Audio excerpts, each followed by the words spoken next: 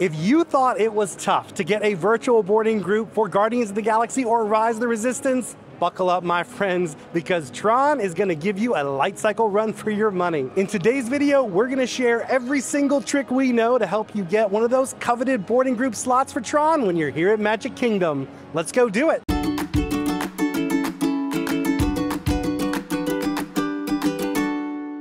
Hi-ho everybody, this is Rob with Ear Scouts coming to you from the grand opening day of TRON Lightcycle Run here at Magic Kingdom. We just finished riding TRON twice on opening day and it's not even lunchtime yet. We're here in today's video to share every single tip we know to help you grab one of those coveted Lightcycle Run boarding groups. At the end of today's video, we're gonna show you what it's like to ride from different seats, whether you wanna ride during the day or at night, because these things can completely change the experience. If you're afraid of spoilers, don't worry. We're gonna hold it all until the very end and we'll let you know before we start. But before we get into where you should sit or when you should sit, we're gonna get on how do you even sit at all, because this is one of the most competitive things to grab in all of Disney World right now. You can't just walk into Magic Kingdom and get in the line for TRON like you can any other ride in this park. TRON is a special case right now. You're going to have either what is called a virtual boarding group on the virtual queue, or you're going to need an individual attraction lightning lane. To get a chance to go for that virtual boarding group at 7 a.m., you have to have a park pass for Magic Kingdom. It won't let you try unless you have a park pass for that day for Magic Kingdom. You can't be park hopping in. You have to start your day at Magic Kingdom. Anyone can do it though. You don't have to be staying at a Disney Resort hotel. Everyone who has that park pass can try at 7 a.m. There is another chance if you're not successful at 7 a.m. at 1 p.m., but that one's a little different. Everyone who wants to ride has to have physically entered Magic Kingdom before 1 p.m. to try for that drop. So it's not enough to have a park pass, you have to have physically made it into the park for that second drop. Now, you can try for it from anywhere. As long as you've tapped in at Magic Kingdom, you could have left and you can still try for it, but you have to have tapped in at least once. Now, let's say you don't want to try your luck with a virtual boarding group or you just want another chance. There is the individual attraction lightning lane. That is the third option, basically. So you got 9 a.m. drop, 1 p.m. drop. Your third option is going to be to purchase an individual attraction lightning lane. It costs $20 right now. That was the price today. That is per person for one ride on TRON, a whole minute and a half of roller coaster for 20 bucks per person. It is a steep price. It may go up as the parks are even busier than they are today. It may also go down a little bit if the parks are quieter, but plan on 20 bucks a person if you want to do the individual attraction lightning lane. And there's an extra little wrinkle there. You can only try for that lightning lane at 7 a.m. if you are staying at a Disney hotel or a qualifying Disney partner hotel. Right now, I think the only partners are Swan and Dolphin and Shades of Green. We'll put the full list up on the screen right now. If you don't have a stay at one of those hotels, then unfortunately, you're gonna have to wait until the park opens to try to get an individual attraction lightning lane. And guess what? There is a very good chance they're all gonna be gone when the park opens. There is a fourth and final way that you could potentially ride this ride, but it's even more complicated. For that, you've gotta be staying at a deluxe resort hotel. That is a different list. We're gonna put that up on the screen right now. If you're staying at one of these very fancy hotels, and you are staying on a night where Magic Kingdom offers extended evening hours, so right now that's on Wednesday nights, so your stay either has to include a Wednesday or begin or end on a Wednesday, then you can come to extended evening hours. But even then, you have to have a park ticket for Magic Kingdom, or you have to have a ticket that allows you the park hopper option so that you can hop into Magic Kingdom. You'll need to physically enter Magic Kingdom before the 6 o'clock p.m. drop. It's gonna be just like the other virtual queue drops earlier in the day, but it's only gonna be limited to those folks staying at deluxe hotels who are badged in for extended evening hours here at the Magic Kingdom. So those are kind of our first two big tips. Number one, know the different ways you can ride. Number two, if you can swing it, get a Disney hotel stay. Even better if you can, get a Disney Deluxe Resort hotel stay. on a Wednesday. Our next really big tip is to make sure that you or somebody in your group is getting up really early in the morning to get all the things set up that you need to get set up to have your best chance of getting on this ride. In order to show you frame by frame, screen by screen, all the things that we did to get ourselves set for the best possible chances of getting this ride today, we're gonna use the magic of editing to take you back in time to early this morning at Port Orleans. Let's go.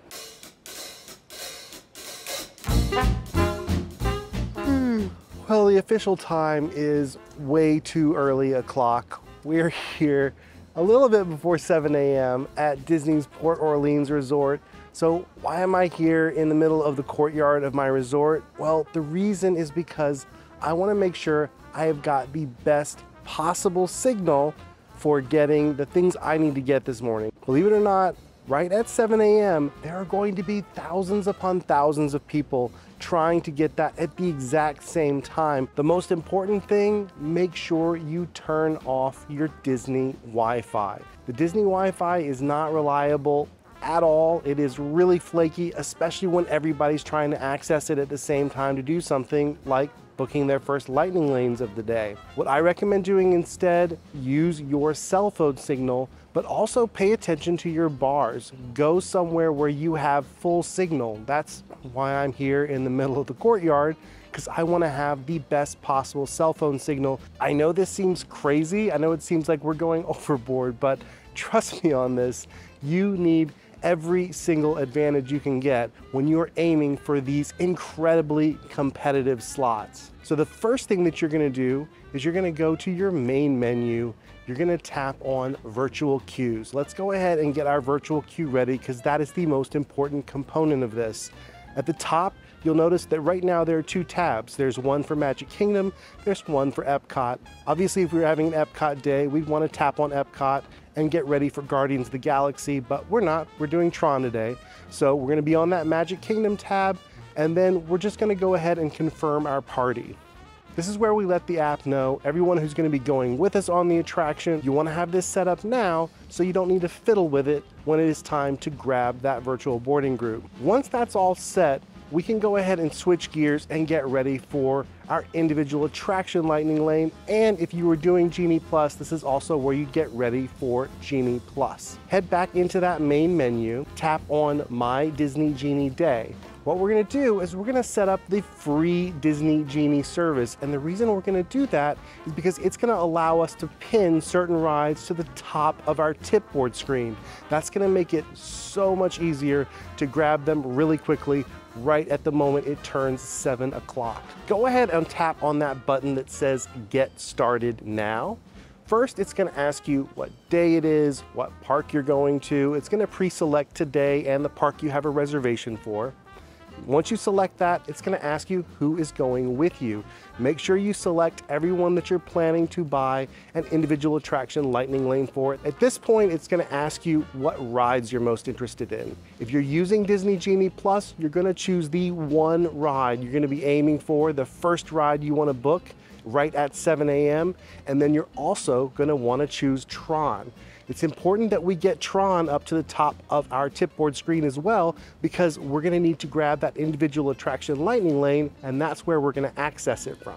After that, it'll ask you what else you're interested in, princesses and things. For right now, go ahead and skip all of that. You don't want to add anything else into your tip board at this time. So you can come back later in the day if you want and add in these other things. But for right now, we want a clean tip board with only the stuff that we are most interested in pinned right there to the top. My next really big tip for making sure you get on Tron when you are here at Magic Kingdom, you have got to do things in the right order. And this is the order that I recommend doing things if you're doing it by yourself. Now, we'll talk a little bit later about doing this with friends, but if you're here by yourself, this is the order you should do things. First, you want to do the thing that is going to be the most competitive. That is going to be grabbing that Tron Lightcycle Run virtual boarding group. The reason is because everybody going to Magic Kingdom, whether they have Genie Plus or not, whether they're staying at a resort or not, all of them are gonna be aiming for that TRON virtual boarding group. That makes it the most competitive. The second most competitive thing is gonna be that Genie Plus Lightning Lane if you're using Disney Genie Plus. That one's not as competitive because not everyone is paying for Genie Plus, and also everybody's gonna be aiming for different rides, so they're not all focused on one the way that they are with TRON. Third and finally would be that individual attraction lightning lane. The reason the individual attraction lightning lane is less competitive is because right at 7 a.m., the only folks who can aim for that are the ones staying at Disney Resort hotels.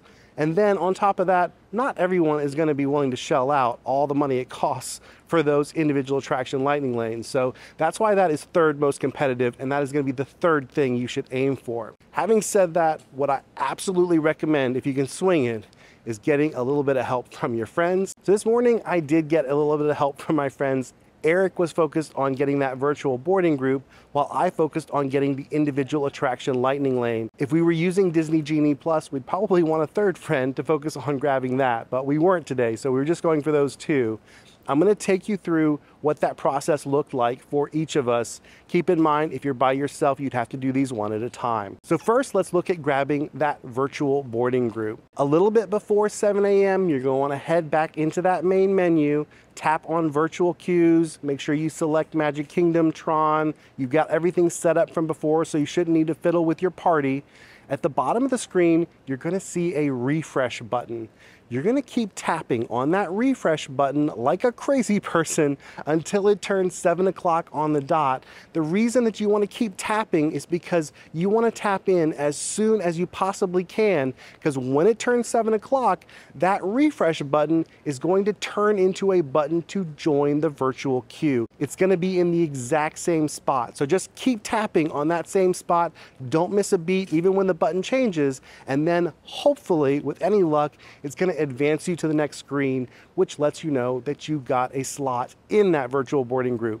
Now, if you didn't, don't worry, you're going to get another chance at this at 1 o'clock today, but we don't have time to miss a beat. We're gonna skip back over to trying to get that individual attraction lightning lane. That's what I was focused on this morning. I was focused on my tip board screen, which we had already set up so that TRON was right there at the top. What I did was I refreshed my screen starting a little bit before 7 a.m. and I kept refreshing until it hits 7 a.m. on the dot. You're gonna notice it is really slow to refresh. It is spinning, spinning, spinning. That's because so many people are trying to do this at the same time, and it is just taxing Disney's server. That gives you an idea of how incredibly competitive this is. Even if it's a little slow to respond, just as soon as it's done refreshing, if it's not 7 o'clock yet, you're gonna want to refresh again. Once it hits 7 a.m., those buttons that have been grayed out will not be grayed out anymore. You'll be able to tap into them, and we're going to tap in to grab that individual attraction lightning lane for TRON. It's a little bit different getting individual attraction lightning lane than it is getting a Genie Plus lightning lane. With Genie Plus, you're always only offered the next available, but with an individual attraction lightning lane, you can choose the time that you want to book it for, assuming there are multiple times left. So we were early enough that there were lots of times available. I just wanted to get on early as quickly as possible because I wanted to make sure that we got on this ride today. You might want to consider aiming for one of those evening slots because it is kind of a different ride at night. It's kind of cool looking. We'll show you what that looks like later in this video. But I was just aiming for an early time because I wanted to make sure we got on. One thing I do want to note, if you tap into a time and it says that time is no longer available, you can do what I like to call playing the Disney Genie slots a little bit. And what that basically means is we're going to kind of refresh things and hope that the thing that we're aiming for comes back. That happens a lot in this early morning period because lots of folks grab a time and they change their mind before they purchase it and they back out, so that time will come back into play. If you were really aiming for a time and it was gone, just keep backing up and going back in, backing up and going back in. We did this the other day when we were getting a boarding group for Rise of the Resistance, so I can show you on the screen what that looked like. That said, in this case, I would recommend, if you're somewhat happy with the time you got, go ahead, grab it, take it, because there's no telling what's going to come back into the pot when you back into the other view. Well, we were super successful this morning. Eric was able to get us a great virtual boarding group slot. I was able to get us an individual attraction lightning lane. So right now, we're gonna go get ready for our Disney World day, and we will see you back at Magic Kingdom. Welcome to TRON Lightcycle Ride. So we got some more tips we're gonna go over about what you should do when you ride Tron, but I have one more tip to help you get the opportunity to ride Tron, and that is do not take no for an answer. Just because you had no luck getting that individual attraction lightning lane first thing in the morning doesn't mean it's not going to come back. Disney will sometimes sprinkle in some more individual attraction lightning lanes as the day goes on. So what I recommend doing, pin Tron to the top of your tipboard screen. Every time you refresh, just keep an eye out because there may be some individual attraction lightning lanes coming back into the pot as the day goes on. Our next tip, and this is a big one, for those of you who are used to arriving late for your lightning lane return times, maybe you come in late for that virtual boarding group over at Guardians of the Galaxy where they're all loosey-goosey. That is not going to be the case here at Tron, at least early on. I've talked to the cast members. If you are not arriving in that return window, they are going to turn you away. They may, that is a key word there, may let you in that 20-minute grace period that you get with Genie Plus Lightning Lanes, but there is no guarantee. And if you are outside of that 20-minute grace period, it is game over, my friends. There is just way too many people who want to get on this ride. There's not enough capacity. So if you don't arrive on time, you are going to get your slot cut from the queue. Next up, I want to talk about downtime for this ride. And I've actually got some good news and some bad news on this front. Let's start with the good news. The good news is because of the design of this ride and the canopy, this is one of the few coasters in Orlando that will run during a lightning storm. So most coasters and outdoor rides here at Disney World and also at Universal, if there is lightning in the area, they have to shut down until the lightning has stopped. This coaster, not a problem. It will run rain or shine, lightning or no, this coaster is able to do it. So that is the good news. The bad news is it has been going down a fair amount. So we've actually gone to 3 different early entry events, and for 2 of those 3 events, the coaster was down for at least part of our time at the event. So this ride does go down a fair amount. For that reason, I kind of suggest trying to get an earlier return time if you can, because that's going to give you your best chance of riding it. Now that does conflict with my other suggestion, which is to try to ride at night because it's cooler at night. But if you just want to make sure you get on, probably you're safer riding earlier in the day, because that way if it does go down, you have more time to ride when it comes back online. The next thing I want to talk about is picking your seat, because that's going to actually make a very big difference on this particular attraction. I'm going to get into this in a lot more detail at the end of this video when we go through kind of that spoiler footage, but I just want to give you the Cliff's Notes version. For those of you who aren't going to watch the end, this is the really key points you're going to need to know. Number 1, if you're a larger rider, or you're a rider with really large calves, or you just have mobility issues and you're able to ride the traditional Lightcycle seat, there is a special seat in the very back row. It is a traditional coaster seat, and it will fit pretty much anybody who wants to ride. The good news is that's actually my favorite seat in the entire ride. So no worries, you can try out the test seat in front. If you're not able to fit on it, you're still going to enjoy this ride. In fact, you might like it even more than the folks riding the traditional Lightcycle seats. If you're not going to ride in that back seat, my second favorite option is basically towards the back of the train. My least favorite is the front row, and we'll get into that later in this video.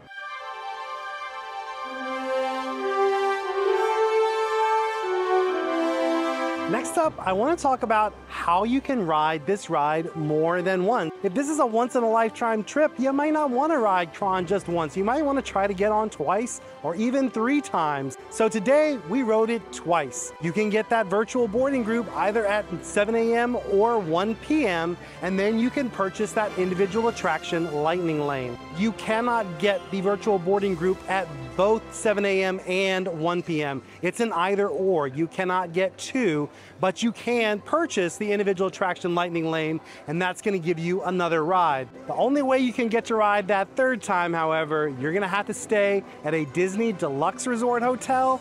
You're going to have to be here on a day that there's extended evening hours, and then it will let you get that virtual boarding group in addition to one of the normal ones during the day. So that's the only way you can rack up 3 rides in one day on TRON. That is definitely going to be a super pricey day when you add in the Deluxe Resort Hotel, but you know what?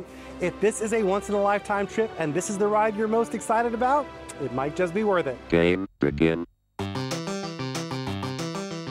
We have found a noisy little spot in the shade. You're hearing a lot of engine noise because we are right by Tomorrowland Speedway, but I wanted to sit and enjoy some of the digital food that's available for TRON. Yes, there is TRON food. So we're trying the watermelon refresher and the buffalo chicken digital dumplings. I guess if they're digital, does that mean there's not calories? That would be nice, but thinking that might not be the case. I'm very curious about the dehydrated blue cheese crumbles. That has got some kick, y'all.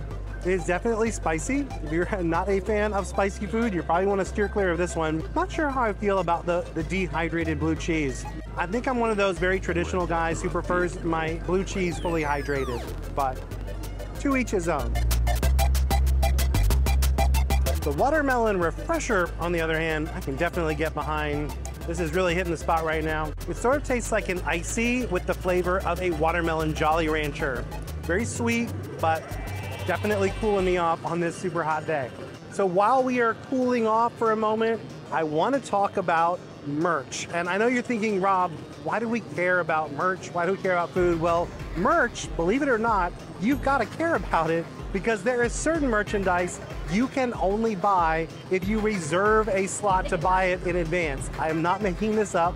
There's something called the TRON Identity Program. And if you want to get one of these really cool action figures that's going to feature your face and your voice, you're going to have to reserve a time to have this experience. Because from what I understand, it's going to be a full experience. Unfortunately, it's not working today. So opening day, folks, if you had a reservation, sorry, you did not get to do the TRON experience today. But the TRON Identity Experience is going to be a whole interactive thing. It's going to take about 20 minutes. This is the core of what is the TRON Identity Program. So there's these identity chips that you can buy. You don't have to get a custom one. You can actually get identity chips that are of the different characters that appear in the TRON films.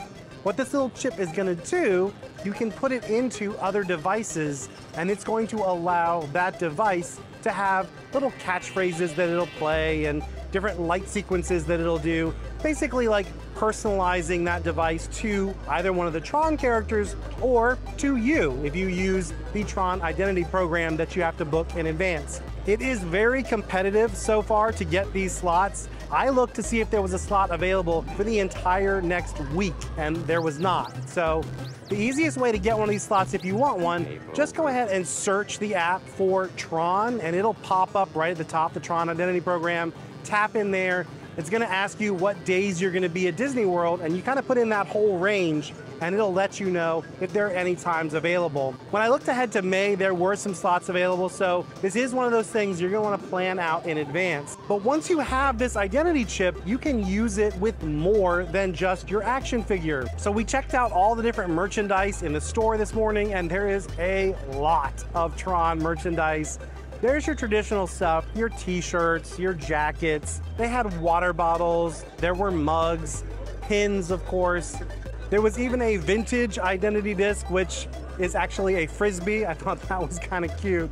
But the modern identity disc, the new identity disc, this guy, it's heavy and it's a little expensive. It's got a Bluetooth speaker built into it. This disc is designed so that when you put your identity chip into it, either your personalized one or the one of one of these characters, the Bluetooth speaker can play different custom phrases. It lights up with different patterns. It interacts with things. You can then take this identity disc and put it on the backpack that is sold separately so that you can keep your identity disc on your back just like they do in the movie. You can also take your identity chip and put it into other toys that they have, like a remote-controlled Lightcycle. There's a lot going on with this Tron Identity program. There's a lot of upsells involved, so if you want the whole system, it's probably gonna cost you a pretty penny. So now we've covered merch, it is time for the moment many of you have been waiting for. We have ridden this ride, I don't even know how many times at this point, probably like 15 times. We rode it during cast previews, we rode it during annual pass holder previews, we did a D23, which is a Disney fan club, we did a preview event, so we have ridden this ride from pretty much every seat you could ride it on, and we're gonna kind of give you our sense of the best times to ride and the best places to ride. As we said before, our favorite place is actually to ride in that back seat. We were very concerned early on. It seemed like you were gonna have to wait a long time for that back seat. It seemed to have a long wait, but lately, here today, opening day, both times I went on, there was no wait at all to get on that back seat. Every other train has a traditional coaster seat in the rear. This is designed to accommodate folks who have larger calves maybe that can't fit in the traditional seat, but it's also just a great seat for a really good view of this coaster experience, because this is by far, in my opinion, the best way to experience all of Tron. If you haven't ridden it all before and you can ride one of the traditional seats, maybe you should do that just to get the official Tron experience. But if you're gonna ride more than once, I love the back seat. We're just gonna show you kind of really quickly a back-to-back side-by-side. This is what it looks like when you are riding sort of in that tunnel vision, when you're in the cycle. But then look at your view when you're in that back seat. It's just a huge difference. The other thing that's important to note is the front seat is not that great, because look at this view where we're riding a few seats back. You'll see we see so much more that's going on with the train in front of us. We miss out on all of that when we ride in that front seat, because all that's going on behind us. Normally, I love riding in the front seat of coasters. I'm a big front seat proponent. In this coaster, I don't love it.